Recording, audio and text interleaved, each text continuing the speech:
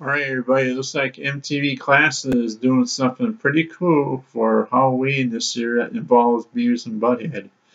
They're going to show the same episode over and over again for 24 hours, and the episode is Bunhole and Laura the Harvest.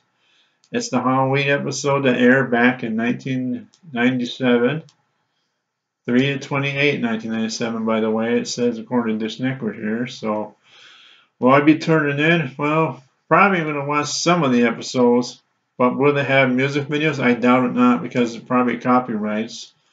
So it should be interesting what they fill in with the little thing there, but it'll probably be packages or something. I'm hoping for music videos. I guess we'll cross our fingers on that. But yeah, well, at least to start, we find you get one episode from 1997, but it's kind of weird they're going to show it for 24 hours over and over again, to tell you the truth.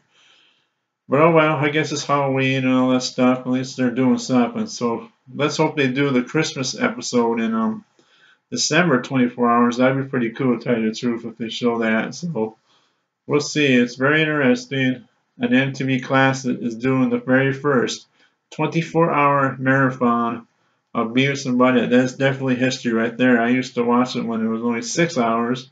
Now it's 24 hours. Wow, that's incredible. So even if it's the same episode over and over again, I know people are going to get tired of it, but at least they're doing something good. So that's it for now. Have a good night, everybody.